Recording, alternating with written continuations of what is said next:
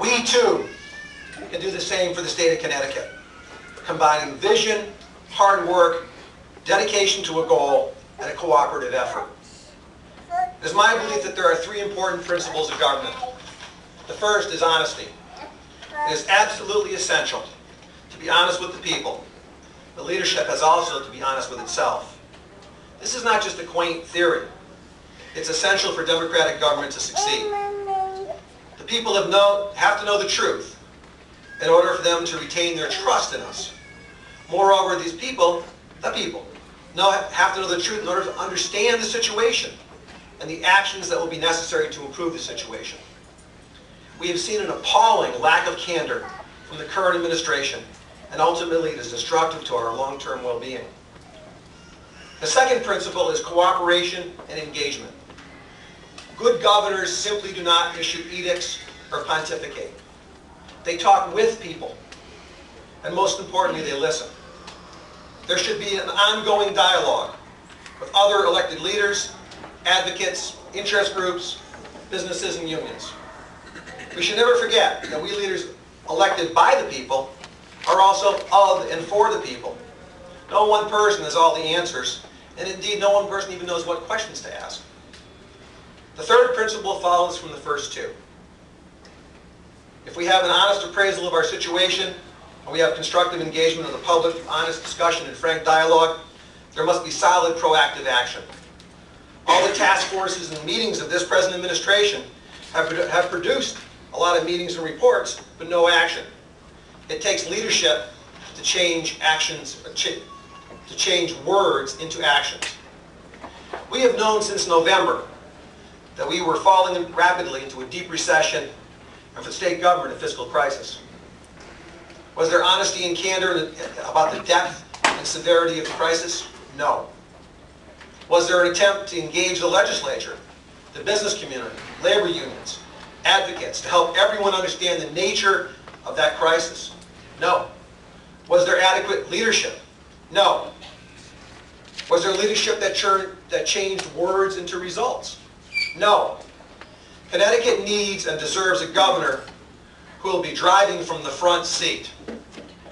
My vision for Connecticut encompasses three key issues: rebuilding our state economy, reorganizing our state government to become more efficient and effective, to get greater bang for our taxpayer buck, and helping working families prosper as the bedrock of our society. I believe that there is only one direction in which our economy can head. It is that of a high value-added, highly technological, highly educated economy that sells new products and services to the world. We can and should be among the leaders in green technologies, alternative energy, medicine, pharmaceuticals, bioscience, education, information technology, precision manufacturing, and a variety of technologies like nanoscience and others which are just emerging. That is where we need to be if Connecticut is to maintain its high standard of living.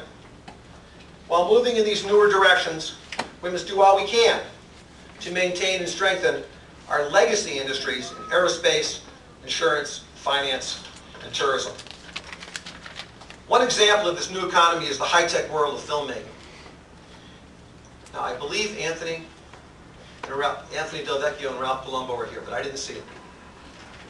But I do see somebody who I missed introducing earlier, and that's Bud Salemi. Bud, I'm looking back there, I want to introduce you.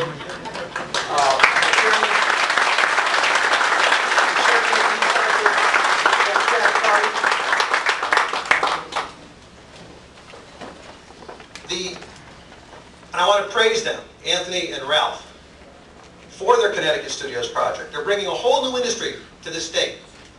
1,500 to 2,000 jobs, good paying permanent jobs in north central Connecticut. I'm happy to be working with officials at all levels to make this become a reality. The world is constantly changing, and if we do not change along with it, we are in danger of falling behind. In Connecticut, we will probably never again produce sneakers, and we certainly won't produce typewriters. Our economic system that we live in destroys old technologies and methods of doing things. As a state, we must be on the cutting edge of change.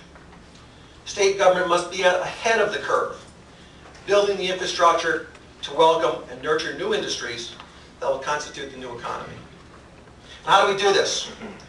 We need to enhance our university job creation programs by placing MBA students alongside scientists and law school students who are studying patent law and business formation to help create new industries and new jobs. We need to multiply our incubator programs that grow new businesses. We need to provide targeted tax breaks for high value added and emerging industries. Industries that have high multipliers, that is, in terms of benefits and dollars they bring into the state. We need to aggressively pursue every single federal dollar that puts us on this path.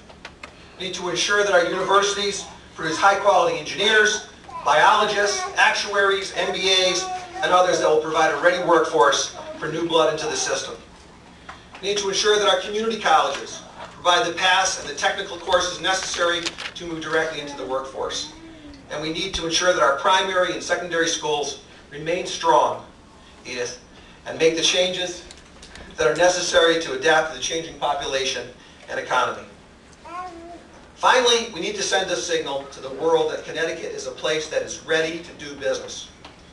We need to turn our state government around to become truly business friendly. I constantly hear from business people that it is not the taxes or even the reasonable regulations that bothers them in Connecticut. It is the negative and sometimes, unfortunately, even condescending attitude of many of our agencies that they encounter in dealing with the state. We must turn this around. In almost 2 decades of unbroken Republican administration, we have seen virtually no governmental reforms that make our state more efficient, more effective, and give us more bang for the buck. Our taxpayers, both individual and corporate, are crying out for such relief.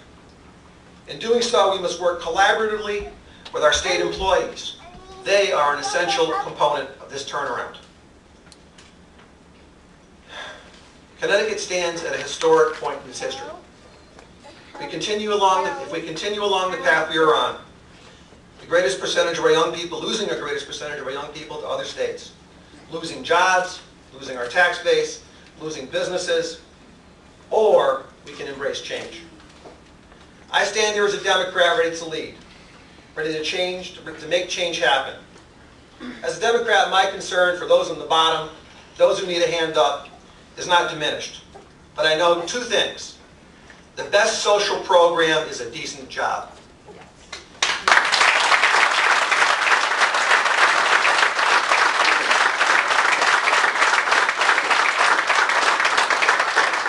And those who need help from the state will not get it without revenues coming to the state. And the state won't get those revenues without a vibrant economy. I'll be meeting with Democrat town committees to hear their concerns about the future of our state, the future of the Democratic Party, and we'll continue to reach out to labor organizations and chambers of commerce and others to listen to their ideas for changing our economic future and forming a consensus on vital issues such as health care, the environment, the high cost of electricity, heating oil, and natural gas. I look forward to this incredible journey. I ask you as individuals, and I ask the Democrat Party, to embrace the priorities that I have stated today and to work for a brighter, better future for the state. I ask Democrats and voters across the state to give the Democrat Party a mandate to carry out those priorities. I believe in the electoral process and in the good judgment of voters. I believe that if this message reaches the public, it will be embraced and bring us to victory in the year 2010. But more important than victory, we will begin the difficult process of turning the state around and truly rebuilding Connecticut. And with your help, together we can do it. Thank you very much for being here.